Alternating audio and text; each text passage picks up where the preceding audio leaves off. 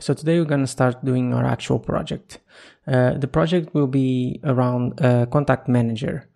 So there'll be a CRUD involved, connection to the database, managing contacts, authentication, all the things that you will normally use on a normal application. So let's get on it.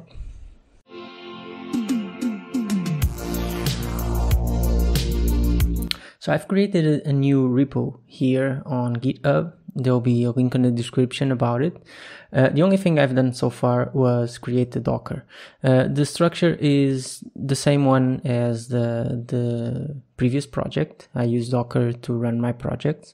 I'm not going to explain now how Docker works. You'll be able to run your project on however you feel like it. Is either a local Apache install or a Nginx install or something like that. So there'll be a video on later on just about Docker and how to install it and how to use it. I'm using Docker and Docker Compose, but that's not relevant to the tutorial here. So the first thing we're going to do is to actually install Codeigniter. On our previous video, like the first one we did a manual install. So I just went to the website, I downloaded Codeigniter, put it on the folder, and there we go. But on this one, I'm going to install Codeigniter via Composer. And to do that, instead of going into the official website, you go into the GitHub Codeigniter for page. And you have the Codeigniter for repo, the API, the translations, but this is the one you want, the appstarter. So if you go into the appstarter and you go into the description, you'll see that this is a repo that is meant to be used with Composer. What this allows you to do is to have your main files of the framework in a Composer package. So every time you have an update for the framework, it will be a lot easier to update. You just have to run Composer update and your framework will be updated. Let's see the structure we have. We have the Docker, the Git folder, and the app folder. So let's go into the app folder. And inside your app folder, we're going to create the repo. So there's this little line here that you need to use, and you paste the line here. But I'm going to say that I want to install this inside my root folder. My root folder being the app folder at the moment.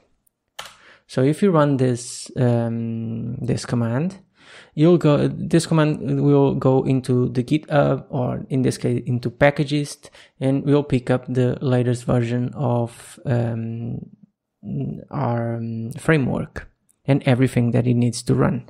So if I do an ls now, I have my normal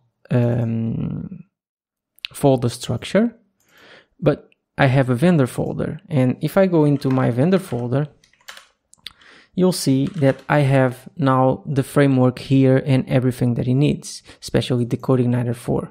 So every time I have to update my framework, if there's an update into the system folder and stuff like that, all I have to do is run Composer update. And this will go and update the framework if there's an update to do. At the moment, there's nothing to do. Okay, so we have the framework installed now. But we're going to use a lot more stuff in this project. We're going to need a front-end framework like Bootstrap. We're going to need Jquery for some small stuff, nothing fancy, but just so I can show you how you handle some AJAX calls and stuff like that. If you go also into your Bootstrap page, the framework, and you go into the documentation and you go into the downloads, you have a bunch of ways that you can download the Bootstrap framework. What I normally do is I go into my public folder And inside my public folder, I create, I start my package manager with npm and install bootstrap. So you just copy this line here, put it there, and that's it. Now if I do an ls, I have a node model. And if I go into my node models, I have bootstrap. And if I go into bootstrap, you can see that now I have everything that I need from bootstrap. Okay, so that's good. Now for jQuery, let's go into the jQuery website. Okay, and we go into the downloads as well, or I think there's there's the downloads page, and you probably have npm install as well. Obviously, this need to install the jQuery like this, you'll have to have Node installed on your machine. I have it. If you don't have, you can just manually download these files and just go on with it. So I do npm install jQuery, and now if I go into my node models, as you can see, now I have a bootstrap folder and a jQuery folder that I can include in my project.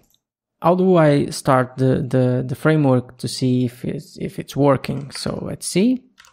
So if I go into the root of the project and I go into my Docker folder,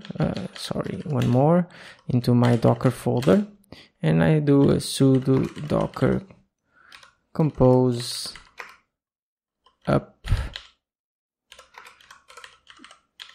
build silently. And I run this, and this will, now I have my project running.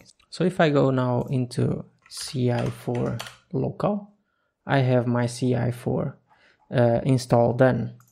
So everything is working as intended. The framework is installed as a composer package. So if we have an upgrade in the future, that will hold on and we'll don't have any problems with that.